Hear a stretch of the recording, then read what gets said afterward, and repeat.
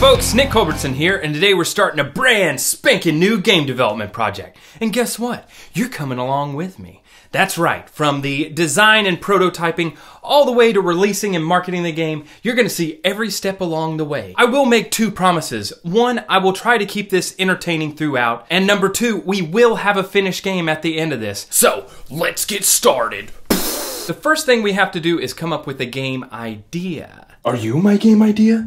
Are you my game idea? Is this my game idea? Are you my game ideas? No, in reality, when a developer sits down, chances are they've already had an idea nagging at them for a long, long time. Make me. Sorry, I'm working on other projects. Make me. I can't. I got live stuff. Make me. Okay. But don't take my word for it. I don't have a clip to cut to. The game we're creating is going to be a hyper-casual rhythm game. The last 3 games I made were either rhythm games or had rhythm as a component. And I just love music. What can I say? One unique thing about me is I like music. And the reason we're making it hyper-casual is so that anyone can play it. And it's easy to make. I also want the game to have insane audio visualization.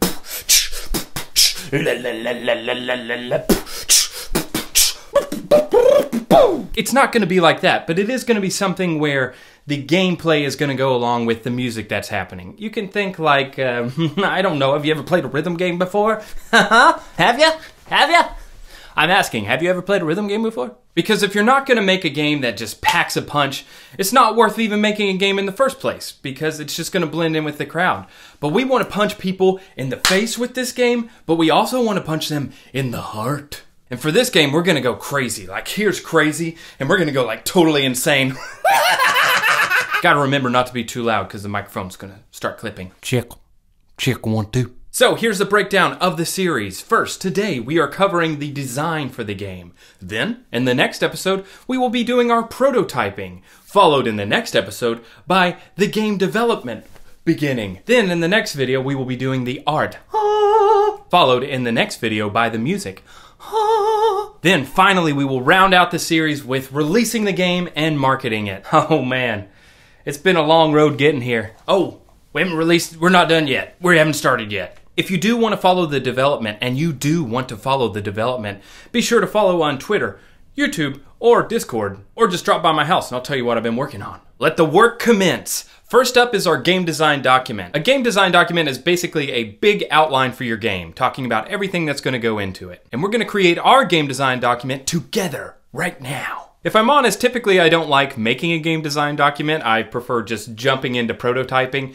But I think this will get us all on the same page of what we're building, and it'll force me to be disciplined and talk about what it is that I want to create before just jumping into the code. Let's get started again. So first up is the title of our game. Drum roll. Blast beats. A blast beat is one of those things that drummers and hardcore songs are just like when you're hitting the kick drum and the snare and the hi-hat all at the same time. Next is the description of our game, and this will change once we get to the marketing, but for now it's just so we know what we're working with. Blast Beats is a hyper-casual rhythm game with insane audio visualization. It'll also be single touch and have that retro game pixel art aesthetic. It's gonna be awesome. We don't need to add that. Tools. The tools we will be using to make this are Unity, Photoshop, and GarageBand. Unity is a game development engine that I've created previous games on, and the reason I'm using it for this project is because I've already gone up that learning curve with Unity, and also I have created assets for my other projects, problems that I will not have to solve again, because I've already solved them. Things like how to do animations, how to do in-app purchases, and ads, and play music, you know, that kind of stuff. Photoshop is an art program. I use several programs to create pixel art, but that's the one that I always come back to because I use Photoshop for everything else. You could probably do your taxes in Photoshop. Next is GarageBand. If you're a Mac user, you probably have GarageBand already on your computer. It is a free recording program, has great MIDI capabilities, and all the music I make, I use creating GarageBand. Monetization, which is a fancy word for where to money at. Well, this game is going to be free. Free? The best things in life are free, so the song says, but we, meaning me, are gonna make money from interstitial ads, in-app purchases to remove those interstitial ads, and indirectly through cross-promotion of our other apps and games. Okay, I'm keeping some of these next ones very general, but the screens for our game will include a start screen, level select, game screen, and a credit screen. And additionally, we'll have little pop-up screens of if you win, lose, for a menu, tutorial, story, stuff like that. And when I say screen, I mean it's all gonna be on the same screen, the same scene, but we'll just be popping up different view containers that hold a lot of different elements to them. So your start screen might have like a logo and a start button and a credit button and a menu button, but we'll go over that in a minute. Is our game gonna have multiplayer? No. Leaderboards? No. Achievements? No. That's not the kind of game we're making. We're making, remember the tiny game? It's a tiny game, held together by bubblegum and a prayer, and copying and pasting code from the internet. That's the kind of indie game we're making. But actually there will be one achievement. If you beat the game 100% complete, then send me a picture of it over on Twitter, and I'll send you back this image. What's next? This year, instead of going into isolation for 8 months to work on something, I instead wanted to work on little bite-sized pieces of content. I like to think of it like a little microcassette. Insert microcassette right here. You know what it is. It's like a regular cassette, but it's like the mini version. And that's what this is. It's not a Game Jam game, but it's also not like a jumbo dreams, hopes, aspirations, money, time sort of project. But even though our projects are small, we still want them to have a large impact. It's like a cherry bomb. It's like... One of the most exciting times to be working on a project is both whenever it's in the idea phase and whenever you first start to see that idea come to life. If you're going to be creating a lot of small projects, then you will be bearing that fruit over and over again, like a fistful of blueberries, as opposed to eating just one large blueberry.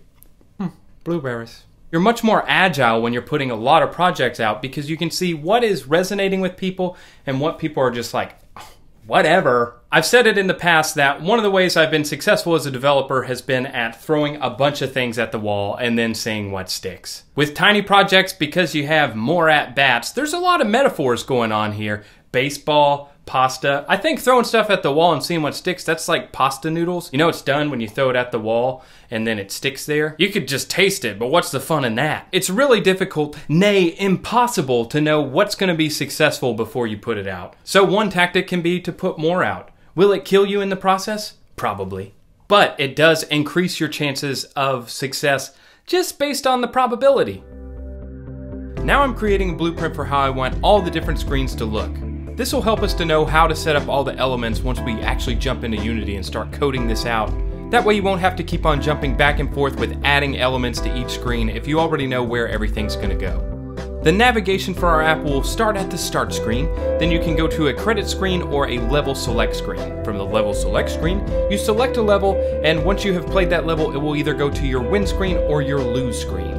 This is the general flow of a lot of video games out there, but it'll help us to know visually where all these components will be laid out and how navigation will work from screen to screen. So these are the basic components we're going to be putting on our different views to help build out our screens. The start screen will have a logo that's scaling. We'll have buttons for start, which goes to our level select, credits, which goes to our credits, and a menu button up in the top corner that will take you to a pop-up menu. Our credit screen will have a big text box with a bunch of credits in it. Spoilers! And we'll also have buttons at the bottom for our dev story, which you are currently watching, a link to review the game or remove ads with in-app purchase, and also a more apps and listen to the soundtrack button. That's right, this soundtrack, we're gonna be putting it up on the Spotify's, up on the internets. You ain't gonna believe it, it's gonna be incredible. You put your music on the computer? Next, we have our level select screen, which includes the title, Level Select. We'll have a scroll view full of 15 buttons for our 15 levels. That's right, our game's gonna have 15 levels. 5 of those will be new original songs, 5 of them will be from Epic Orchestra, and 5 of them will be from Synthwave Escape. So you're gonna get a whole smorgasbord of music. Hey, y'all need any musics down on that end? And lastly of all, we have our game screen. This is where the bulk of the content's gonna go, but basically we're gonna have our background elements that are jostulating and gyrating with the music, a timer to let you know how much more time is remaining in the song, some text to say ready, set,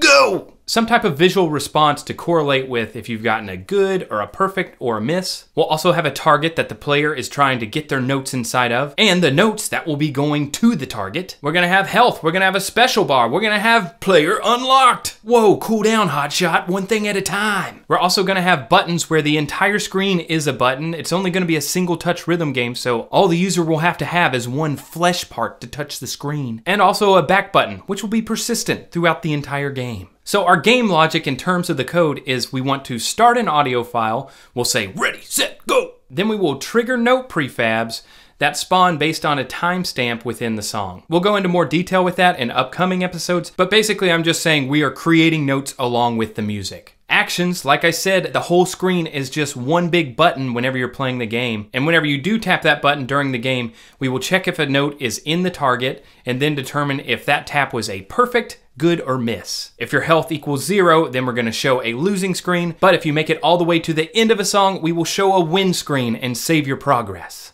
The win and lose screens will be very similar in design. They'll have a little logo that's scaling, and we'll have buttons along the bottom to return to the menu, retry the song, or go to the next song. And that's it for our game design document. That was easy. I don't know why I've been so hesitant in doing these in the past. It's actually kind of fun. You would think that building the game is the actual hard part, but really it's just solving all these early problems that's the hard part. Fleshing out the vision of what you want to create. The brain person has already done all the heavy lifting, and now the lemmings just have to bring it all to life. Oh! The two areas I expect to be most difficult moving forward is one, getting all the art and visualization stuff to look super cool. It might take a lot of content to do that. The brain person has not told me what to do yet, and it'll also take some experimentation. And the other part I could see taking a considerable amount of time is writing and recording the 5 songs that are gonna go into it. I want them to be like rock guitar anthems. Ooh.